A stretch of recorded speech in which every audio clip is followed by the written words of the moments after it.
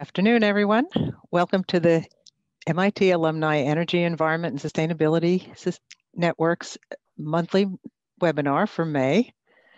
Today we have a topic of electricity storage at scale, high value added, with two excellent speakers who Ramon will introduce in a moment, although they're already on your screen. The EESN is dedicated to connecting alumni from MIT and other people in the public on the big issues that are going on today, setting up a clean future, clean energy, preserving our environment, and making it sustainable, basically, life cycle kinds of questions. The webinar today is a webinar. The chat function is disabled for the attendees, but you can put questions into the question and answer function on Zoom. The chat will be open, though, for panelists to provide extra information for the audience. So you might see a little dot there that'll give you a URL or something. And we are pretty strict about the 1 hour time frame, but we're going to get going pretty darn quick here. And we welcome you. It's certainly a very big issue, this issue of battery storage. I just heard the phrase, and I don't know where it came from, that the battery storage is going to be the Swiss Army knife of the electric supply system.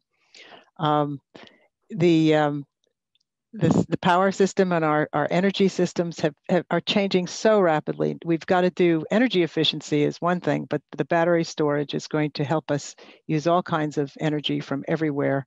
The distributed energy that most of the industrialized nations' grids do not recognize yet. They're beginning to be changed and modernized, so we can do that. So with that, let me hand this over to Ramon to introduce our speakers today. Hi, good afternoon. Welcome, everyone. I'm going to introduce both of our speakers. I think it's an interesting topic. It's a complex topic, so we're very fortunate to have them help explain this to us. So first, we'll have Matt Harper from the class of 11 here. He's a former founder and president of Avalon Battery and has been developing and producing vanadium flow batteries for heavy-duty applications for over 15 years. He's currently the chief commercial officer at Invinity Energy Systems, focused on accelerating our transition to a low-carbon grid. For over 25 years, he's been doing pioneering work in electrical energy storage, low-carbon wastewater treatment, hydrogen generation, and fuel cell vehicles. His holistic approach to industrial technology development has balanced technical and operational development with commercial and organizational life cycle characteristics. He's the inventor of several patents related to clean energy and industrial technologies. So he'll speak first. Then Dharik Mallapragada, if I pronounce it correctly, is a research scientist at MIT Energy Initiative, MITei. His current research focuses on advancing energy systems modeling tools to study the implications of renewables integration into the power sector, economy-wide electrification, and the assessment of emerging energy technologies. Prior to that, he spent nearly 5 years in the energy and petrochemicals industry, working on a range of sustainability-focused research topics. Most recently at ExxonMobil Corporate Strategic Research, working on research on power systems modeling, technology life cycle assessment, and leading a research program to study energy challenges in developing countries. He has an MS and PhD from Purdue University and a bachelor's from Indian Institute of Technology in Madras. So we welcome both of you, and without any further delay, Matt, the floor is yours.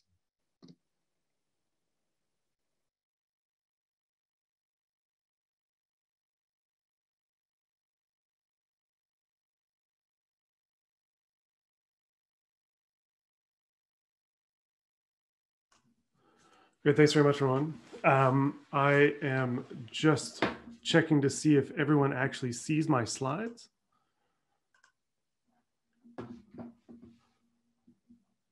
Great. Well, look, thanks so much. Look, what I want to do here today is talk a little bit about sort of the case for energy storage. And because one of the things that I often find is there's so much conversation around energy storage going on in the marketplace right now. What we really want to do is to, what I always think is useful. Oh, hold on, I'm just going to switch. presentation. There we go. Here we are. Thank Perfect. Great. I always find it useful to sort of go back to first principles and sort of explore a little bit why it is that we care so much about energy storage. The thing that I always go back to when I sort of talk to people for the first time about storage is, you think about sort of how humanity uses resources. And, these incredible inflection points in human evolution have come about by how we use our resources, right? We're able to come off the plains and hide out in caves, protecting ourselves from, scary animals because we were able to transport water. Later, we were able to transport that water, over a great distance into cities, leading to some of the, inflection points in sort of social development that came about sort of 2,000 to 3,000 years ago. In the last couple of 100 years, we've seen tremendous inflection points in terms of, how we manage energy, especially around liquid fuels, right? We're able to store, huge amount of liquid fuels, so that they can be used as needed. We're able to transport those liquid fuels around the world with tremendous efficiency. We've never been able to do that time function with electricity. I often say to people, the way the electric grid operates right now, it may be the most, the biggest and most complex and most amazing machine that's ever been built. But, imagine if water needed to be consumed the instant it fell from the sky. That is effectively the situation we have today with our electricity system. Now, the thing is that hasn't mattered up until now because, we've always been, in a mode where we were generating electricity either by, by burning things or by splitting atoms or by, making water fall through dams. But as we move to sort of the renewable space and increasingly, generating electricity from renewable sources, we lose that control. Why that matters is that, and the question is sort of why that matters now is, around the world, renewable sources are becoming the lowest cost source of electricity anywhere. And, I think if you look back sort of 5 or 10 years in history, people were talking about solar or wind generation from sort of an ecological perspective or as a sustainability perspective, but it's now, unequivocal that, the lowest cost way of generating electrons is from renewable sources. What that means is that obviously there's a huge incentive to build those sources over, fuel-based alternatives, both for, again, sustainability reasons, but also because of, the basic economics of that. The question is, what does that do to our electricity system? And one of the ways that I like to visualize this is to think about, how a local, energy system is dispatched to serve demand. And what this is showing you, this is a hypothetical dispatch curve from one of the energy systems, domestically. And what this graph shows you is this is essentially a decision-making graph for how, the energy system operator brings certain resources to bear to be able to meet the demand that's required at any given time on the electric grid. And what you can see is that, all of the renewable sources are at the sort of the far left-hand side of the graph because they essentially have zero marginal cost of production, right? People are bidding those resources into the electricity system, at essentially zero price because they know they're going to get the market clearing price anyway. They want to be sure that they're the first resources that are dispatched. As you go kind of like off to kind of the right-hand side of this graph, you're looking at the more expensive variable sources, the peaking plants, the plants that come on, 20 to 50 hours a year to match that absolute peak demand as and when it's needed. The challenge is that if you think about what happens to this graph when those low-cost renewable sources on the left-hand side become intermittent, this entire graph will shift right and left as that intermittency manifests itself. And that, because of the relative elasticity of price on the right-hand side of this grid, that means that you end up with these tremendous fluctuations in electricity prices. That is a huge challenge and one that, not only from a technical perspective, in terms of how we ensure resource adequacy, but also from the perspective of how do we make sure that we've got a grid that functions in an economically viable way is becoming a very large problem. So where do we see that problem manifesting itself in the electric grid system? This is a screenshot showing electricity prices, recently from a couple years ago in April in California. What you're seeing here is prices that for a couple of hours a day are at 50 times the average cost. Again, because of that fluctuation in driven by intermittency. Similarly, you've got negative pricing on the other side of it, because once you have those intermittent sources ramped up and generating, when all of a sudden, you know, a whole bunch of solar comes back online, you know, you start to get negative prices. You need to do something with that electricity, and the grid operator will actually pay people to absorb that electricity to maintain the balance of voltage and frequency. We start to see, you know, we're seeing this in electricity systems all over the world. You know, this is a view more recently from, you know, the California spot prices for January last year. You know, you see, you know, 4 or 5 hours a day where the spot prices are in fact negative. You know, California is paying people to take energy away from their grid system in order to maintain balance. We see this in, you know, starting to crop up in a lot of jurisdictions that have a huge amount of renewable penetration. You know, for example, Europe, very similar situation. You know, you see negative pricing, you know, regularly starting to happen. We've seen this, you know, especially over the last year when, you know, when there was decreases in electricity demand based around the, you know, the pandemic, you know, sort of springtime of last year. Finally, you know, just by way of example, you know, we do, my business does a lot of work in Australia, and, you know, you see very, very similar situations in Australia, right? The amount of renewable generation through wind and yellow, which are the yellow sections of that graph in the top right, are in excess of the absolute demand in a particular region. That drives, you know, not only instability and inefficiencies in how the generation happens, but it drives, you know, negative pricing that can be very challenging to manage for the grid operator's perspective. So with that as sort of the problem space, the question is, you know, how do flow batteries fit in on that storage landscape? Well, you know, when we think about, you know, how we describe the overall storage landscape, you know, we usually think about it, you know, with on a series of axes that looks like this. We think about the number of cycles per year where a battery needs to charge and discharge, and then the number of hours, you know, that the battery needs to charge and discharge for every time it's called into play. And, you know, if, you know, within those two axes, you can plot a number of different applications where storage can, in theory, come and make a material difference to how we operate our grid. You know, everything from the operating reserves, which are, you know, the very, very, you know, frequent but short duration services that essentially, you know, make sure that over a very short period of time, there's sufficient generation to cover demand. Also, you know, maintaining the voltage and the frequency on the grid within a specified range, you know, falls into that, you know, that far left category. You know, in the middle of this graph, you see a lot of sort of, you know, shifting of renewable power, right? How do we take wind and deliver it, you know, through the course of the day? How do we take solar and use that to generate, you know, baseload power overnight?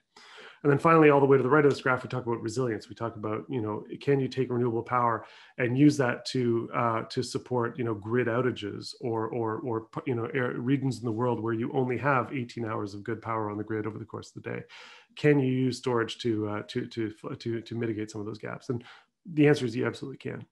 What we see is that there are, you know, if you look at where storage has played on the electric grid to date, you know, really lithium-ion batteries are tremendously capable at serving the bottom left-hand side of this graph. You know, peaker replacement, making sure that that, you know, the grid, the elements or the batteries that are serving that right side of that dispatch grid, you know, dispatching, you know, maybe 100 times a year for a couple hours at a time to make sure that the absolute peak requirements of the grid's demand are met.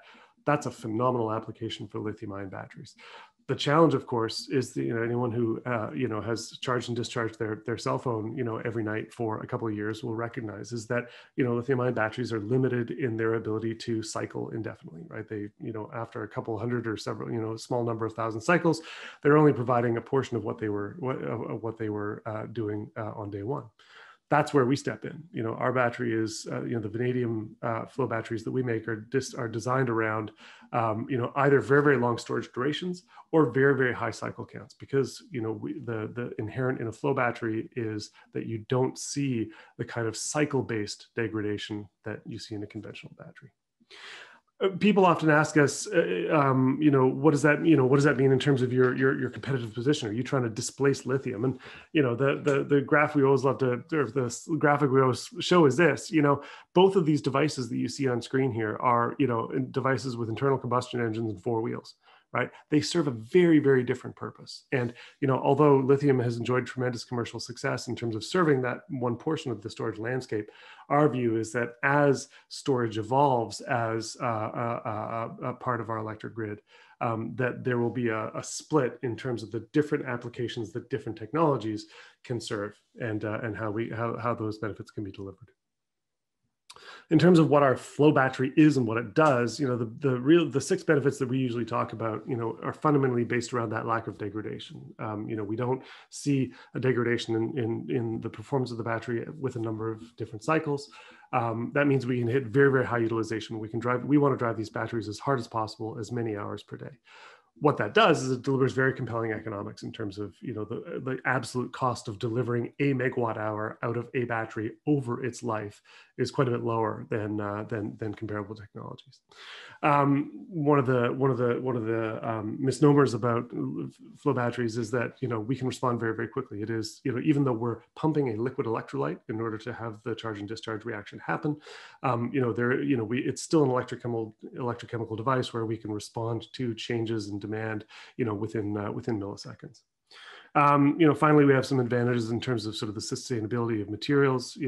Everything in our battery is fundamentally very recyclable. If the liquid electrolyte that stores the energy is infinitely reusable because, as I said, it doesn't degrade. The rest of the system, 95% of it could literally go in your curbside recycling bin. It's very, very conventional materials that we work with.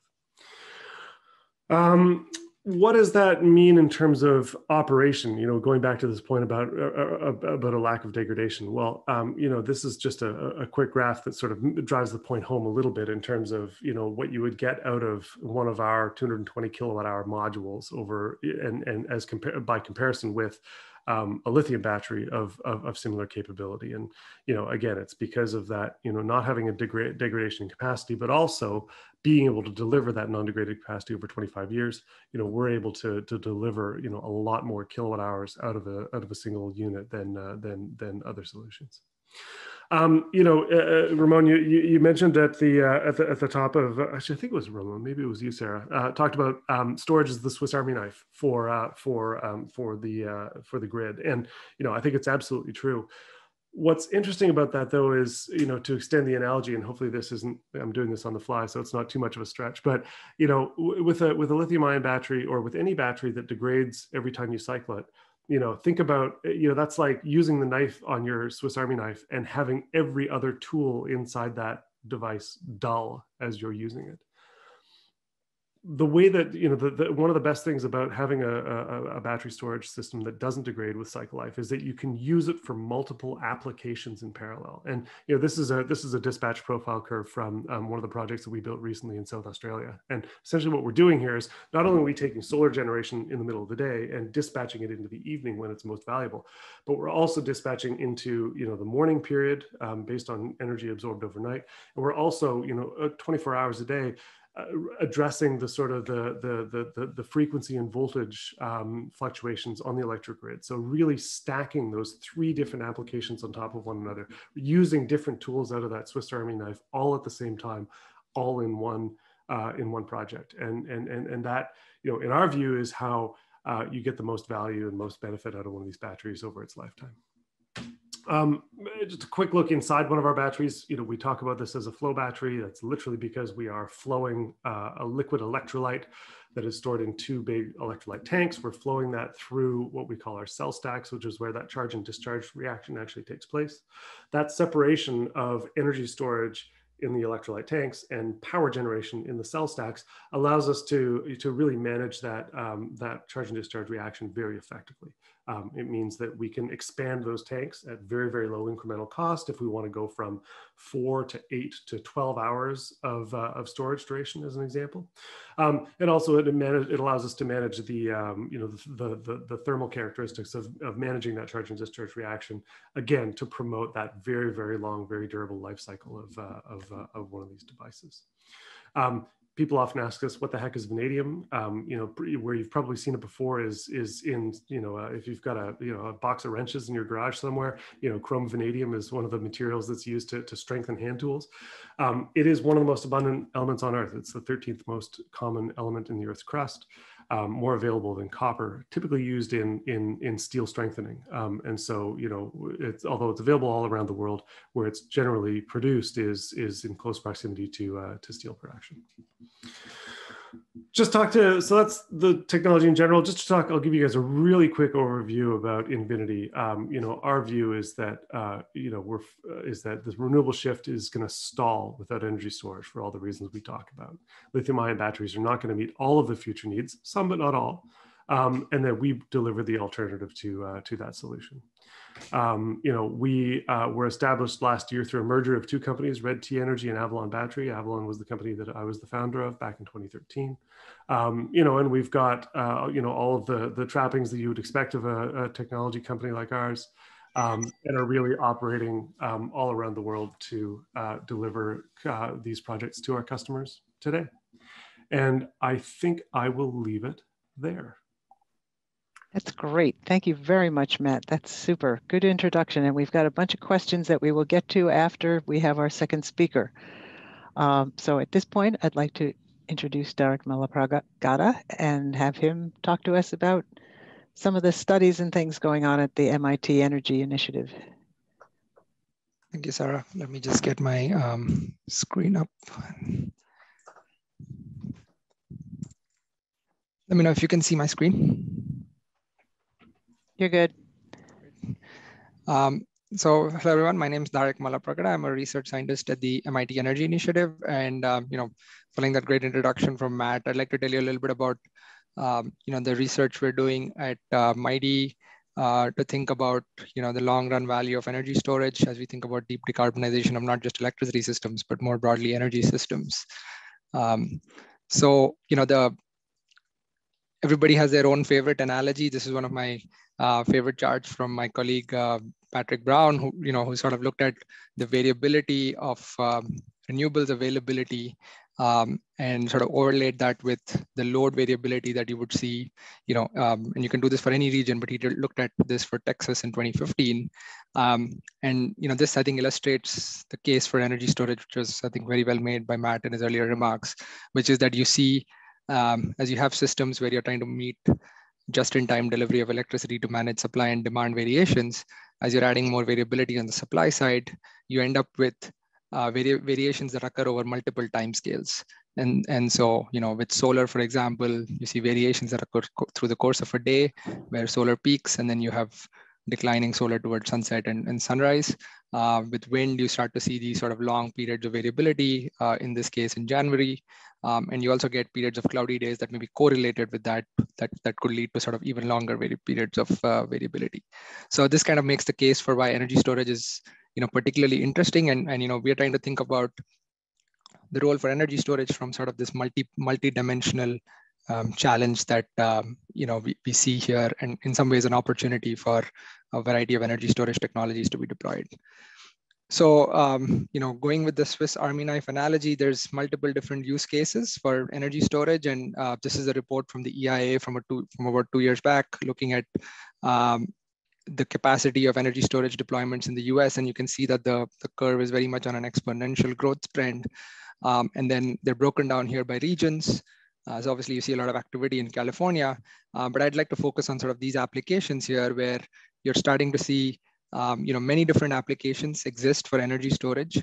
But as the costs of batteries come down, particularly lithium-ion batteries, but also other technologies, you're increasingly shifting in terms of the time scale over which energy storage is becoming relevant. So frequency regulations is in some ways the shortest time scale in the power system context over which energy storage would be relevant. But now as you have cheaper costs of just storing energy resulting from cheaper battery storage costs, you're able to sort of think about applications that are increasingly moving into the space of providing energy rather than just providing power. And so some examples that I've listed out here, again, some of these new stories are a bit dated, but they kind of give you an indication of the scale of deployments that are being contemplated. So one point I wanted to highlight was, energy storage comes in many forms and introduces complexity in grid operations through a couple of different ways. And so let me just pull through all of the animation on this slide. It's somehow, yep. So there's first the aspect that all energy storage does not look the same. So Matt kind of described very well sort of the differences between traditional lithium-ion batteries, which are closed systems where you have limited degrees of freedom with respect to energy capacity and power capacity, versus flow systems that sort of have different degrees of freedom here, versus you could think about systems that look more like hydrogen storage, where you have potentially the option to sort of independently size the electrolyzer, the hydrogen storage system, as well as the fuel cell, if that turns out to be economical, versus other systems that are more geographically constrained, which could include compressed air energy storage or pumped hydro storage, which is the dominant form of energy storage today.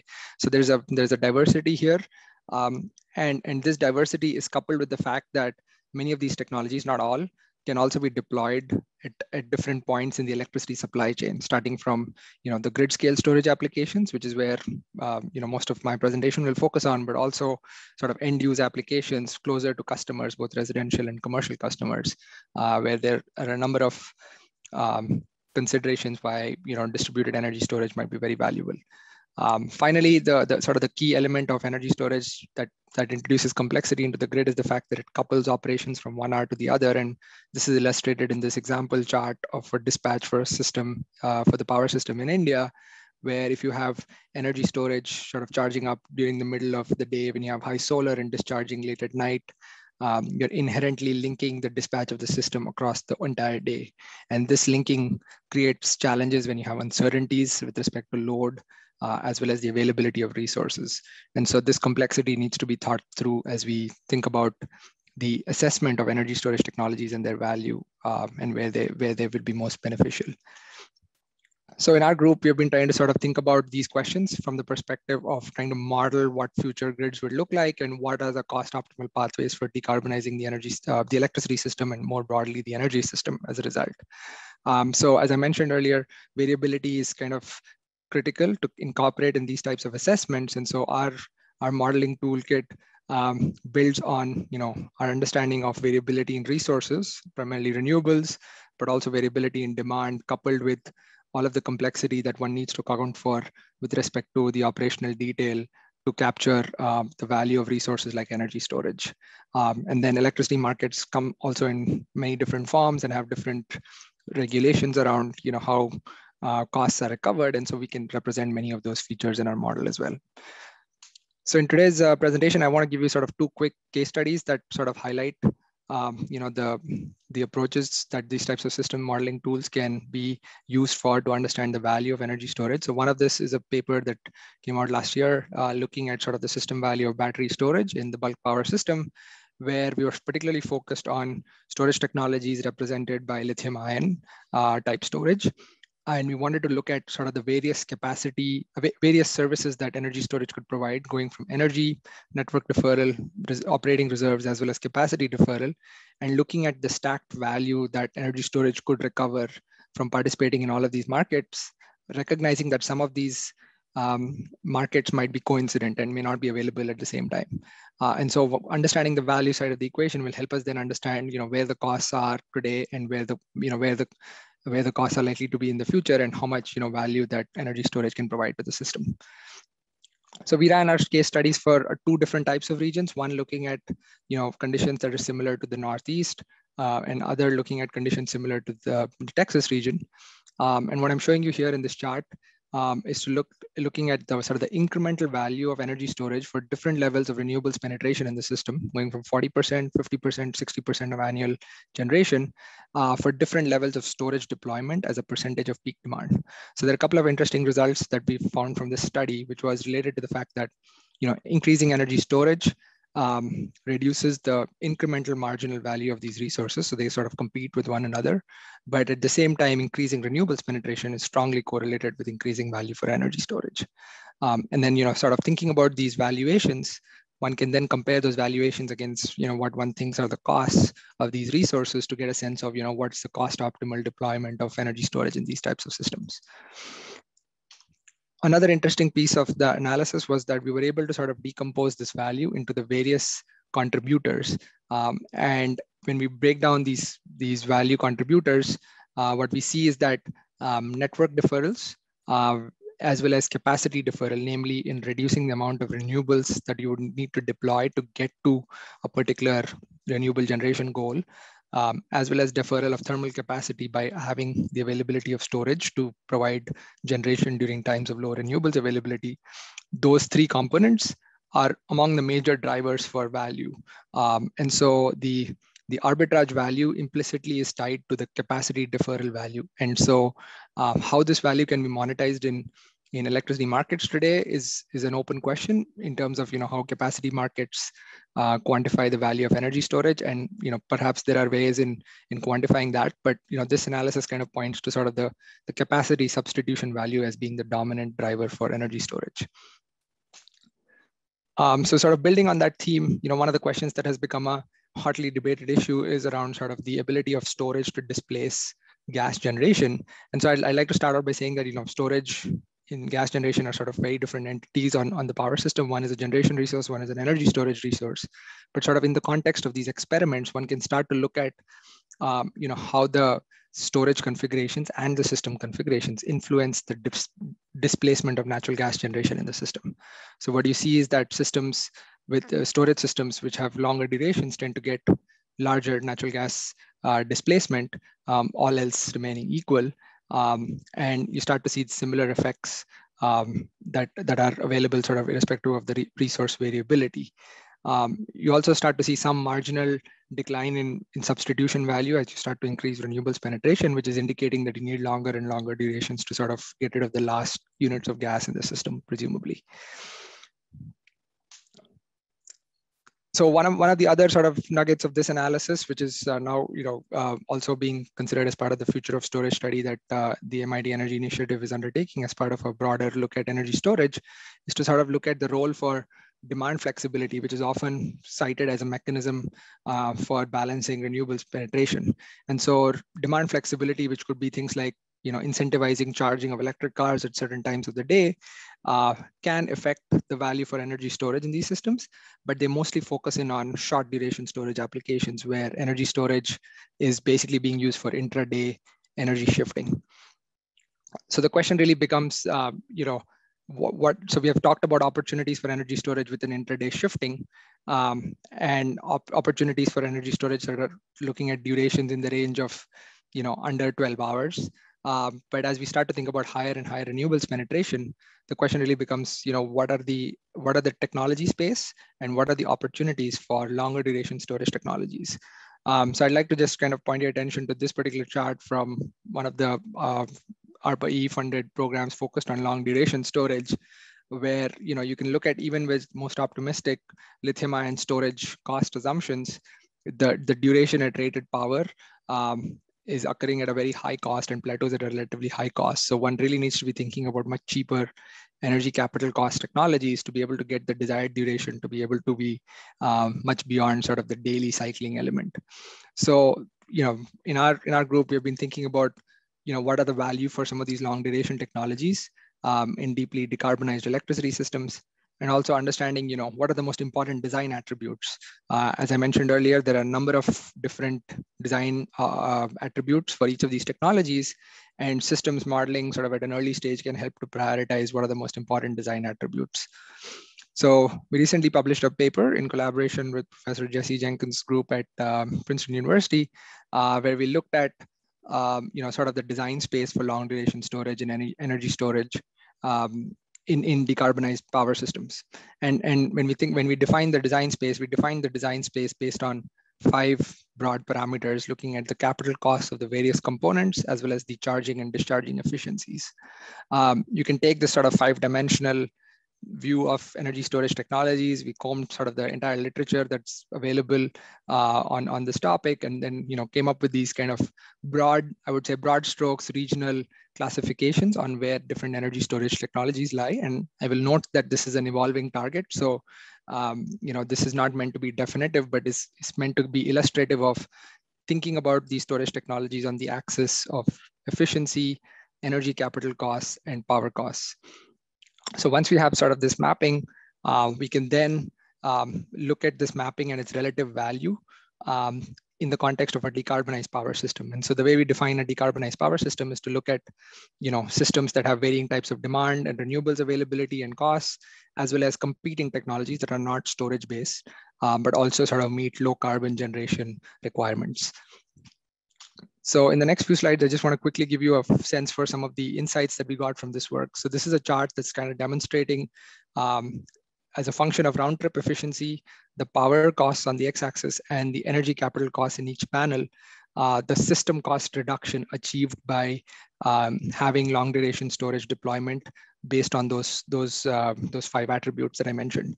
And so the heat map here basically points to, as you go from right to left on this chart, as you're decreasing the energy capital costs, you see that the system cost reductions that are achievable by long duration storage technologies tend to become greater and greater, approaching 45 to 50% in some cases. And so this is kind of highlighting sort of how critical energy capital costs are for energy storage technologies, but also some guidance on what the key thresholds might be, such as $20 per kilowatt hour seems like a key inflection point for these types of applications. Another important parameter becomes discharge efficiency. So as you sort of look at, here we're showing you round trip efficiency, but if you think about just the discharge efficiency component, increasing the round trip efficiency as a result of increasing the discharge efficiency also increases the value of these resources significantly. And the lines that I'm showing you here basically indicate the overlapping between our analysis relative to where we think technologies lie today.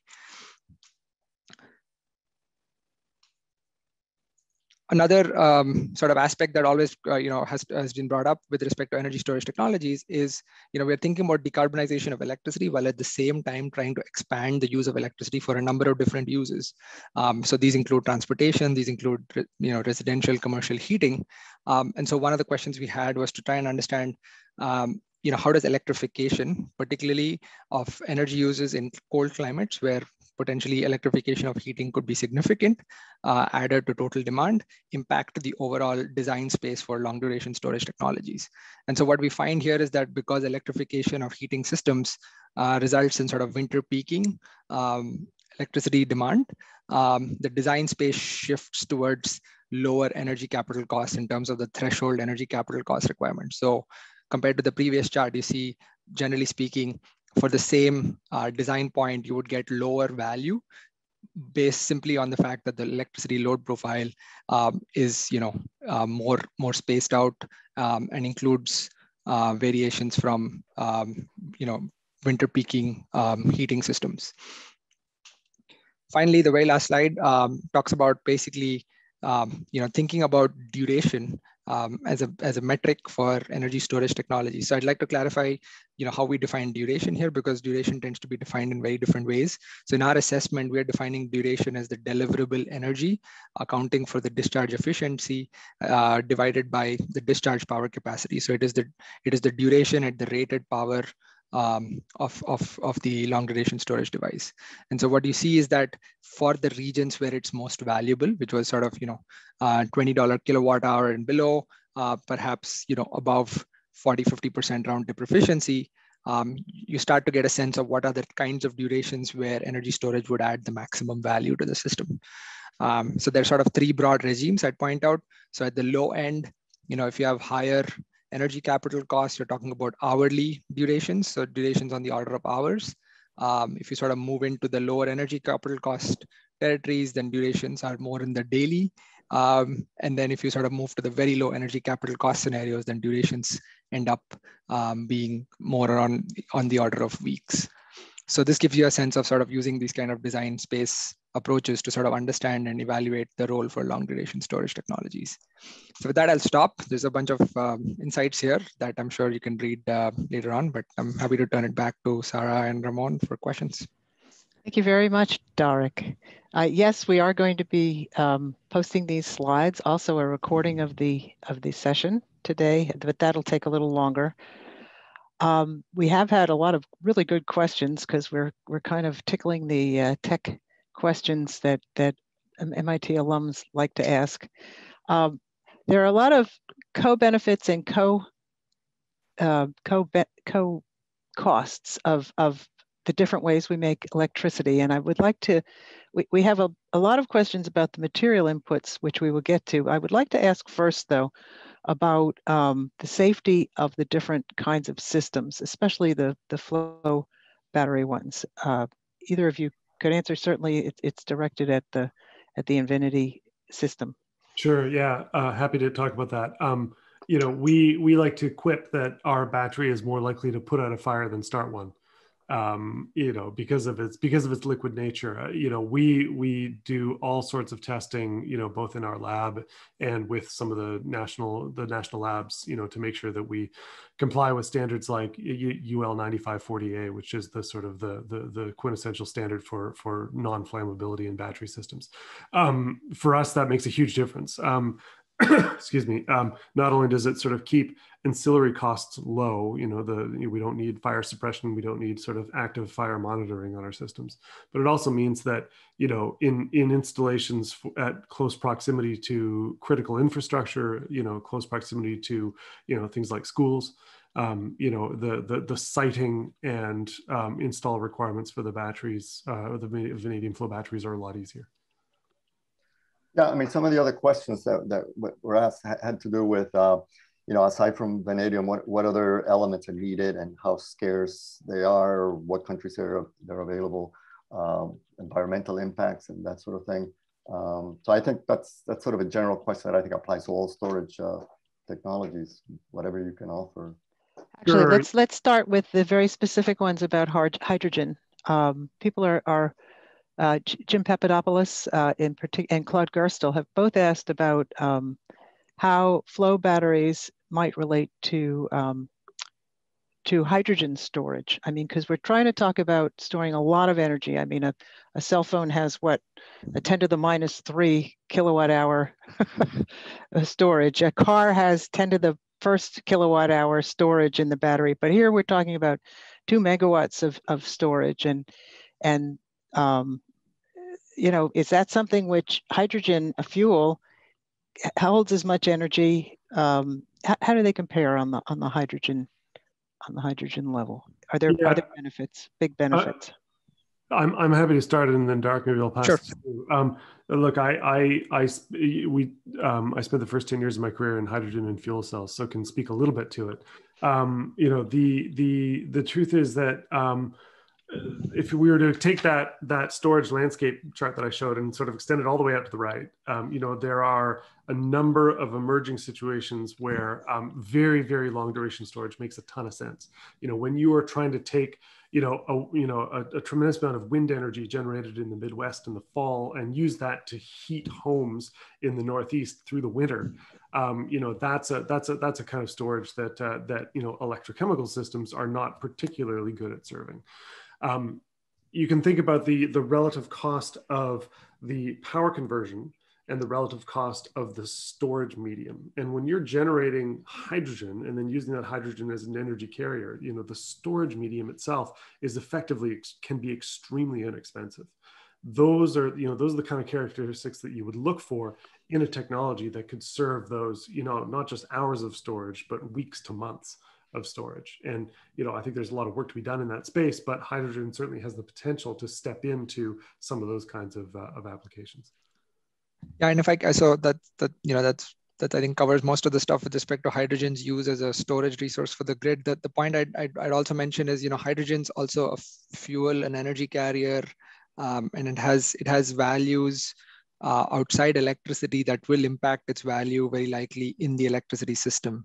So if you think about all of the difficult to electrify sectors that we have in the economy today, there's growing interest to think about the role for hydrogen. And in some ways, the volumes that might be used for hydrogen in that space might be, you know, much higher than the volumes of hydrogen that are used for the grid, and might just come along for the ride in some ways, right, from the same set of assets. So in our assessments, you know, we think about hydrogen storage, you know, in the framework that I shared, you can think about it just as a storage technology with all of those different components and the attributes that Matt described. But I think that would only be a very limited view of hydrogen. What you really need to do is kind of expand the envelope and say, where else can hydrogen be used? And what does that do for the economics of hydrogen for the grid? Okay, let me. I'm sorry. Sorry, go ahead, Sarah. I was just going to ask the very specific questions just to make sure we've covered people's things. Mr. Papadopoulos or Professor Papadopoulos said he was seeking an opinion on H2 cavern storage, how it drives fuel cells. What kind of CapEx dollars per kilowatt hour would it take to make a big difference?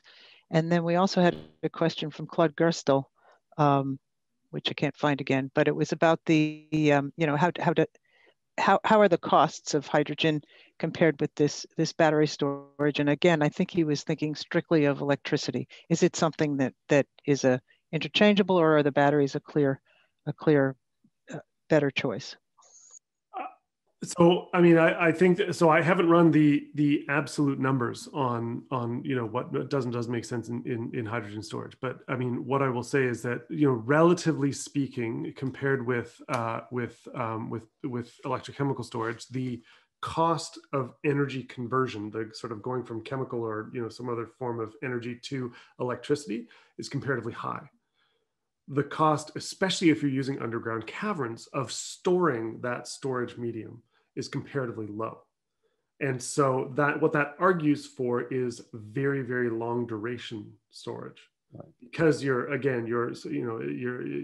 effect, taking advantage of the relative advantages of that energy and storage side of the equation.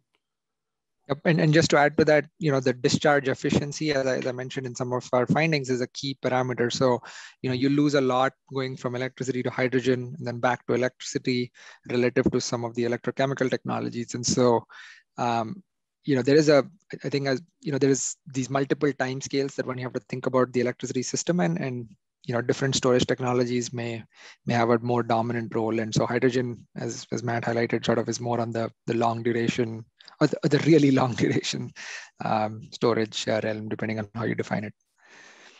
Mm-hmm. There's a question about have you looked at flow battery applications in railroad locomotives? And if so, what point has this work reached? So we've not. I mean, we look primarily at stationary applications. One of the downside, well, it can be a downside or it can be a positive, but one of the differences between our technology and lithium-ion is that we're comparatively heavier. You're not going to see a vanadium flow battery in a car anytime soon. Now, there are people looking at VFBs for inland shipping applications, especially in Europe, where they have very rigid sort of controls on emissions from transportation means. I can see possibly where trains could be an application as well, but it's not been an active conversation with us to date. Okay, we have several questions on the issue of vanadium and other inputs. You had mentioned that vanadium is common everywhere around the world. Of course, it is very toxic material. It used to come out of oil power plants that we got oil from Argentina. It's really all over the place. Mm-hmm. What other kinds of inputs and life cycle material issues about sustainability for these flow batteries and then in the whole system? Are batteries, we've heard a lot about lithium batteries being, limited sources of extraction and we can't recycle them well. And yep. So what are some of the life cycle material questions about flow batteries and then batteries in general? Sure. So first of all, I'll push back a little bit on the vanadium toxicity point. You're absolutely right that the fly ash and pet coke that comes out of heavy oil refining and heavy oil burning is a nasty material. It's not necessarily the vanadium itself that is problematic. It's the overall waste that contains a lot of vanadium.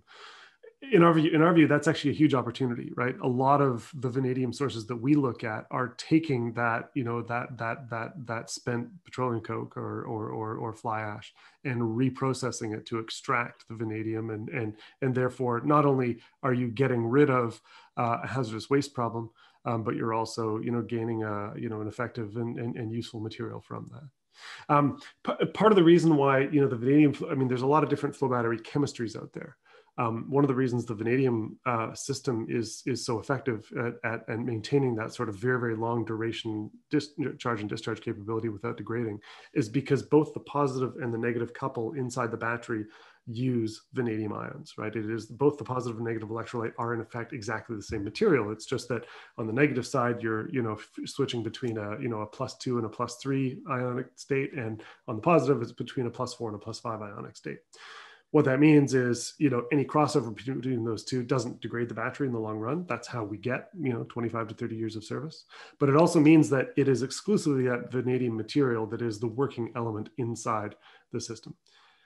Aside from that, vanadium suspended in sulfuric acid and in essentially battery acid, same as what would be in your car battery. The rest of the product is, like I think I said earlier, about 95% by weight is polyethylene, steel, aluminum, copper. Really just common materials that can be completely recycled inside existing, municipal or industrial recycling programs. One question, Dharik, in your work, you mentioned how you're looking at these complex combinations of scenarios to try to identify within the whole range of design possibilities where innovation is best, or efforts at innovation are best targeted, or funding or whatever. I wonder if both of you can comment on, from the, not just the technology side, but from the other side, the regulation and the other things that affect what actually gets recognized as value in tariff setting and all that kind of stuff. Where do you see storage needing, greater recognition because of this rapidly changing set of values? Yeah, so I can start, and maybe Matt, since you're sort of in the business world, you'll have a much more practical perspective on this.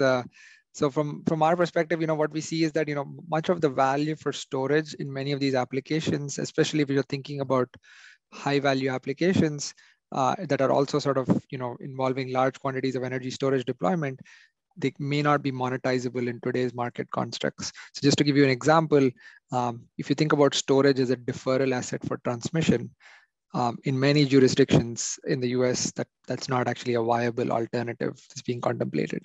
And storage, as in terms of being able to provide capacity, for example, is a moving target in terms of how much capacity storage can provide to the system as a function of the system conditions. And so the capacity market rules basically have to keep up basically with the evolving grid dynamics to be able to remunerate storage.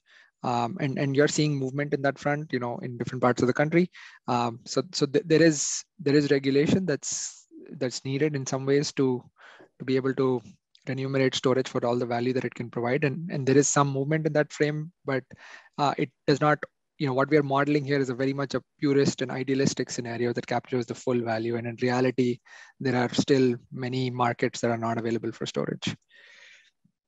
Yeah, look, I totally agree with you and reinforce some of those points. I mean, one of the things that we've seen, we do a lot of our business in parallel with the solar industry. And what we've seen in solar in the last couple of years, especially in California, around things like net energy metering, are situations where there's a tremendous battle between the regulators and sort of some of the solar companies around, what the right way of regulating these technologies and installations are. Because of that, I think that, some of the regulators have taken a more sort of proactive approach to trying to understand what storage can do before they sort of set the rules around it, which is of course frustrating for us. We want the rules here today so we can sell into it. But it's actually, that measured approach is not necessarily a bad one.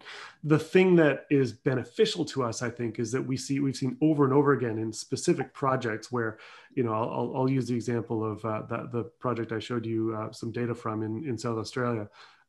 We approached the regulator and said, look, we want to install solar plus storage. And they said, well, there's no rules for that.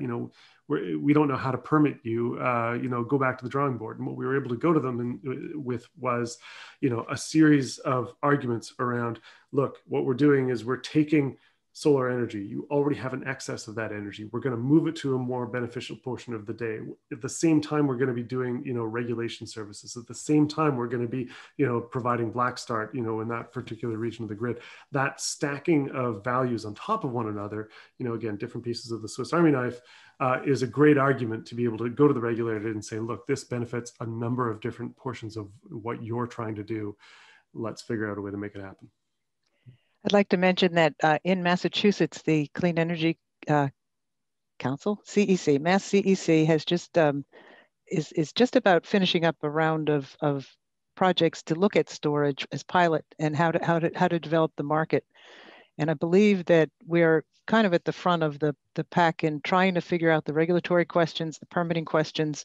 But the Mass CEC has quarterly reports on these different pilot projects that they're doing to try and see how it works. Now it's not they're not big storage. They're mostly the pilots that people proposed were mostly based on lithium batteries and power walls and things. But it is another source for information on that. There was a very specific question here about how much storage capacity. Look, Frechette asked, how much storage capacity would be required to match the renewable generation in 2030 or 2050? And what technologies are the best at this point for the scale of what's needed? So I love these questions because this is exactly what I would like to answer myself, and we're working on it. But I think the one thing we know is it's very much region dependent, and as I showed in some of the examples that we looked at, the value of storage is impacted not just by what storage is and what the technology definition is, but also by everything else that's happening on the system. So I'd be very brave if I'm going to be making some guesses. Matt, you used the phrase black start. One of the questions from Robert Poor was, how would a black restart work with flow batteries? Yeah, and again, it's one of the, I mean, we have our batteries today operating in microgrid applications and sort of backup power. So certainly at a commercial and industrial level or a microgrid level, we're able to execute that today.